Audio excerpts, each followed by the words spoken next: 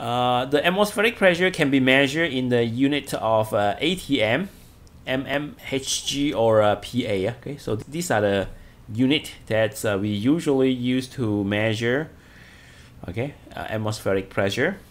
Okay, let's start with this ATM. ATM.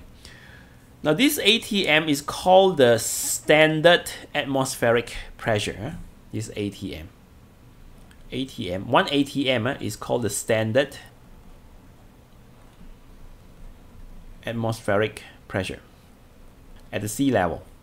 Okay, and it's approximately 101,000 Pascal, 1,000 Pascal, or 760 millimeter mercury. Okay, millimeter mercury. So this is ATM. This is ATM. Then how about this mmHg? Okay, this is the pressure equivalence to the pressure caused by the mercury. Okay, the pressure caused by the mercury. Yeah? For examples,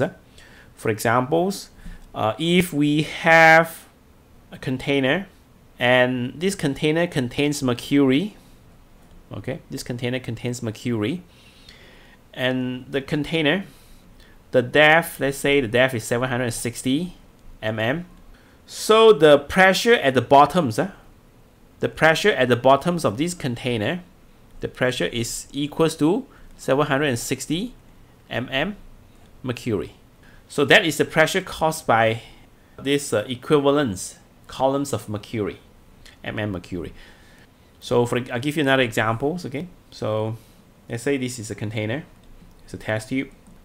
We have, okay, this is 2 cm, 2 cm, 2 cm, and let's say this is vacuum. Okay, it's not inside atmosphere. Okay, vacuum. What's the pressure at A in mm mercury? What's the pressure at A in mm mercury? The pressure at A is equal to, okay, you see the depth. The depth is 2 cm, right? The depth is 2 cm.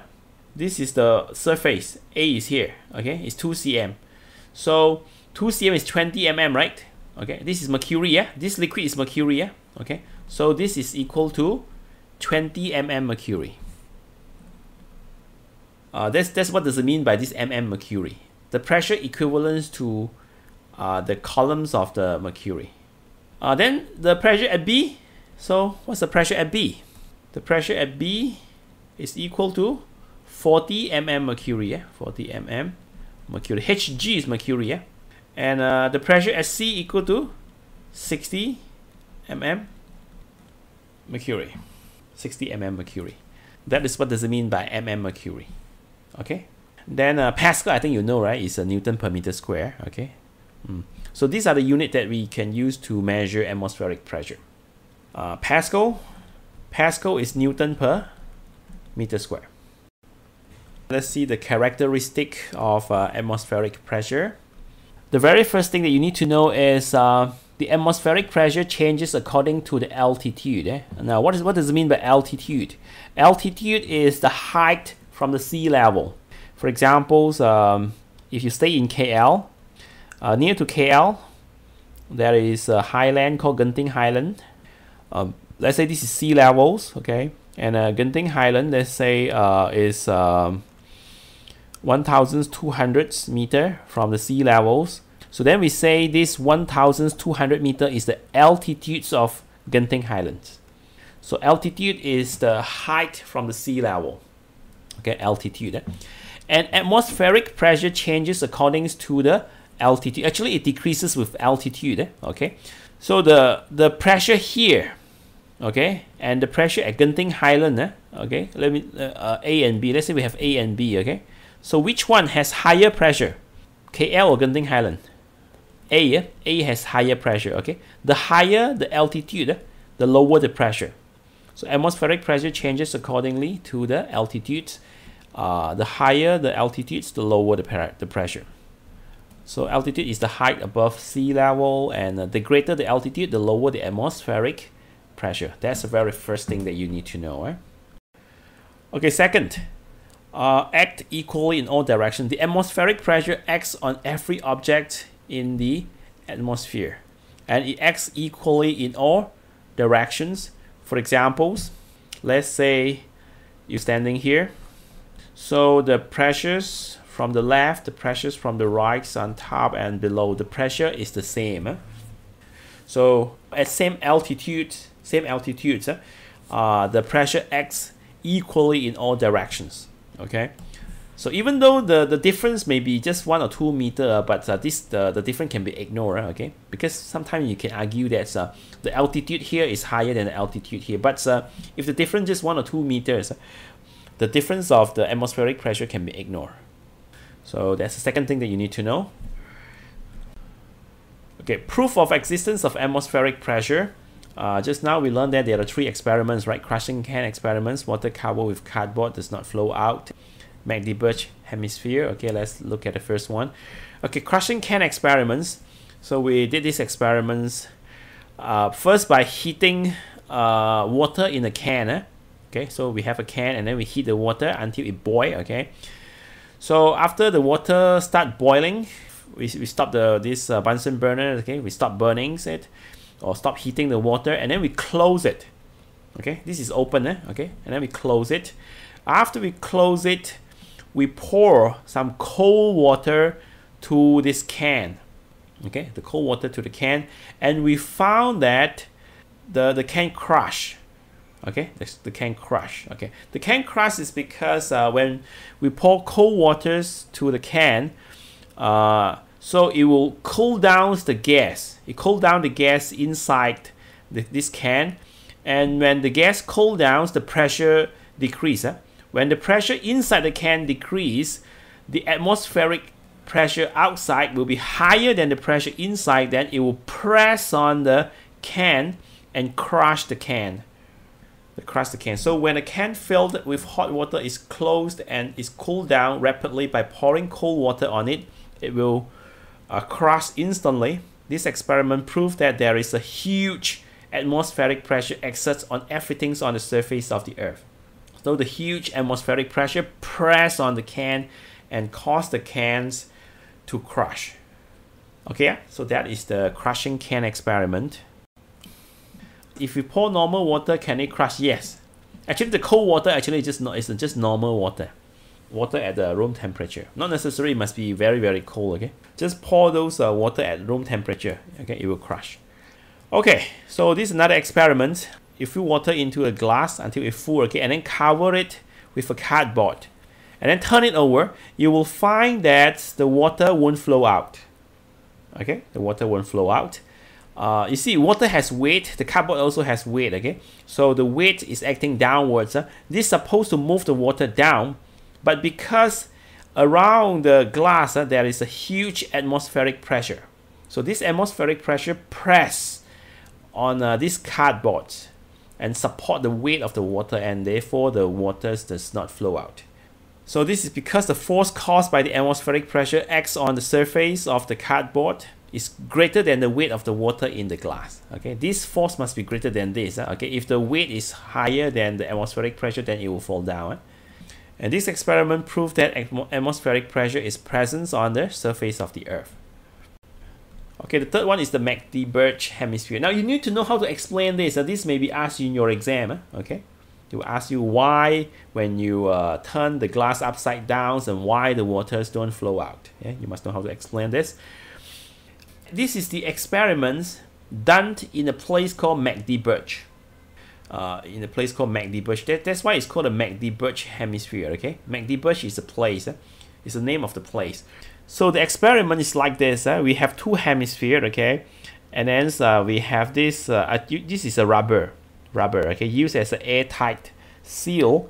So after we close this 2 hemisphere, okay, this hemisphere initially is separated. So we close it. After close it, we use a vacuum pump to pump out the gas. Okay, we use a vacuum pump to pump out the gas. So after we use a vacuum pump to pump out the gas, so inside these 2 hemispheres, it becomes a vacuum.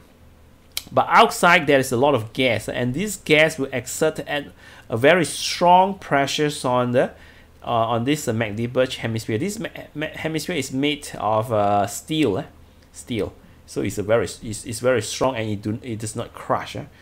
after we pump out the gas to make this become vacuum, and if you try to pull this two hemisphere to separate it, then you will find that it's very, very hard. Actually, when this experiment is done in McD they use 10 horses at each side. 10 horses at the left hand side and 10 horses at the right hand side to pull this hemisphere.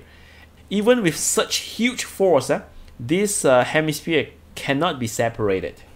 So this proves that there is a very, very big, very, very high atmospheric pressure around this hemisphere.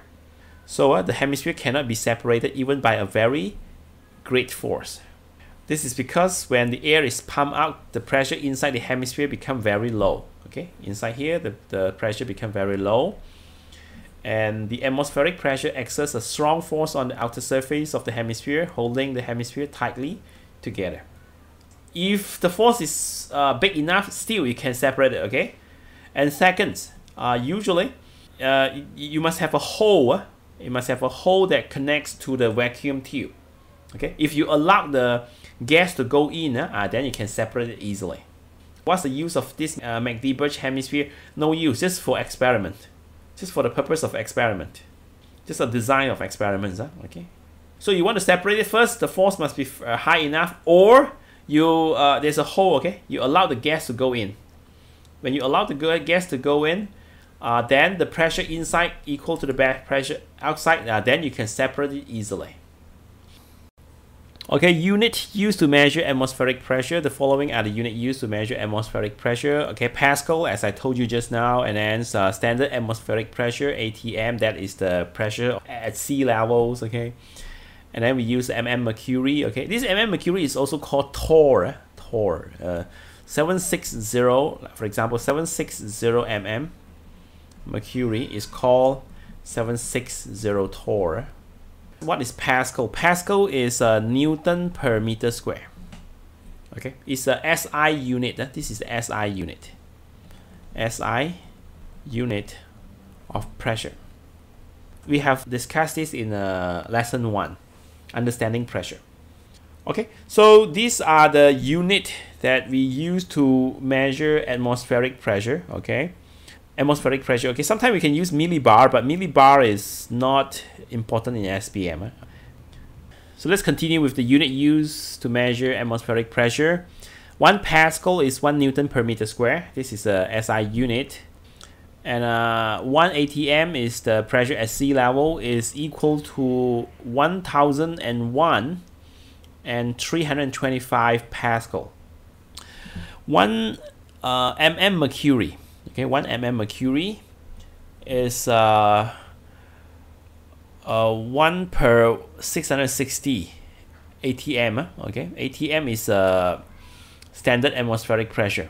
Okay, and roughly equal to the liquid pressure exerted by milliliters of mercury. Some in SPM usually we use cm mercury, okay, instead of mmHg, but usually scientists they use mmHg instead of cm mercury. But in SPM, in most of the questions they give you cm mercury. Okay, actually it's more or less the same. Okay, because this one just tell the length of the mercury, the equivalence to the pressure caused by the length of the mercury equivalent to the pressure caused by the atmosphere. In calculation, mm or cm, usually they give you cm. Okay, but anyway, the calculation is the same. Okay, you must for the calculation you must change to meter, because calculation normally they want you to change mercury, cm or m mercury to Pascal. Pascal is in meter, so you must change this to meter for calculations.